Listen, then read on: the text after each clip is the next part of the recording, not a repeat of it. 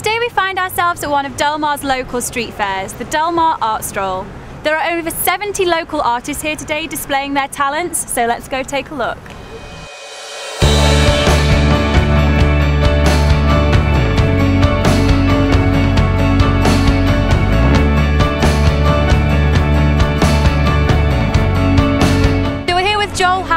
From the Delmar Foundation. Joel, why don't you tell us a little bit about the foundation? Sure. The Delmar Foundation is Delmar's community foundation. So we raise money, we put on cultural events, we put on the concerts at the parks, we sponsor other nonprofits and help them out, and we give grants. Josephine is just a blonde dog. Okay, and why do people bring their animals to be blessed? Well, it just depends. A lot of different reasons, I'm sure. I always take mine up because I think it maybe will encourage you to be a better dog. And does it work? Very well behaved, so I think so. Okay, I'm really excited right now because not only is this a painting of an elephant, it's a painting by an elephant. This is crazy, Mark. Tell us a little bit about it. Well, we were in Thailand and buying some products for the long neck women, the ones with the rings in their necks. Liz wants to go to an elephant camp, so we've got an elephant camp. They're taking out these easels.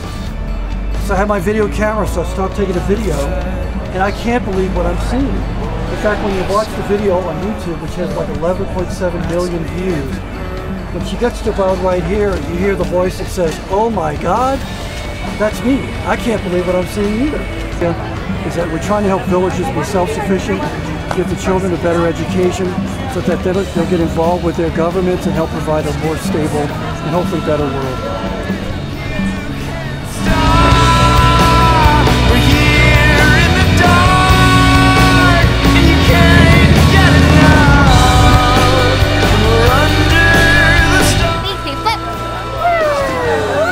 So how on earth do you train a parrot?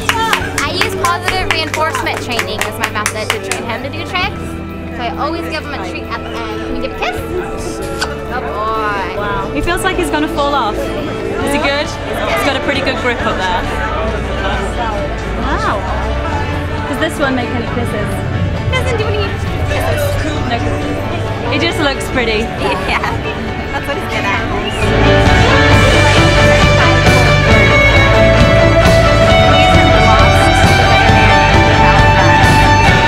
This is the Alvarado House, and we're blowing away here in Delmar.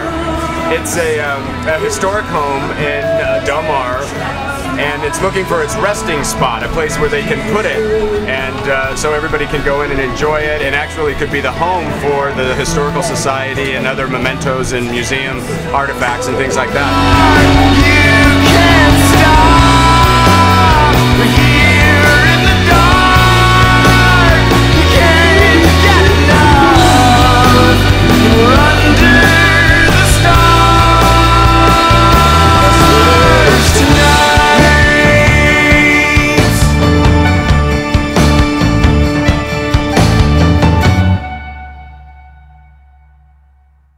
So I'm here with Mary and her husband Uwe, who's in the background over there. Now they're one of San Diego's most talented couples. She's a sculptor, he's a painter. Their artwork is fabulous. Why don't you tell us a little bit about your inspirations behind your work? Oh, my inspiration is from just being on the beach, any beach, and seeing the dolphins come jumping through the waves, and that's one of my favorite inspirations. Then my own foliage in the backyard. This is Il Fornato. We have a tiramisu here, ladyfingers, mascarpone cheese, espresso, and cocoa. Some napkins here. We have some right over here. Very excited. There you go. And here's some cocoa to finish it off. Don't forget the sprinkles. Of course not. Here's a spoon. This is a Delmar Rendezvous restaurant. Welcome. We have walnut shrimp and punch and crispy chicken. We also have our wines out here. We do half-price wine every Wednesday and Sunday night. Some great values, Silver Oak and Rombauer, some of our most popular wines. Additionally, we have a vegetarian and vegan menu and a gluten-free menu for people who are celiac. Thank you. What is it? Shrimp and... It's shrimp in a creamy sauce. It's a combination of mayonnaise and actually Dijon mustard with snow peas and carrots. Yeah, it's one of the reasons we were voted best Chinese restaurant in San Diego many years over and over again. Thank you so much. I bet you thought that giant octopus caught my eye. Oh no, I am heading this way to the giant vegetables. that's black is burned.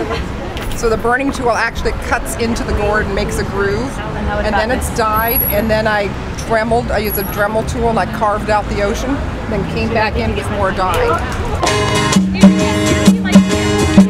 Yeah, yeah, yeah.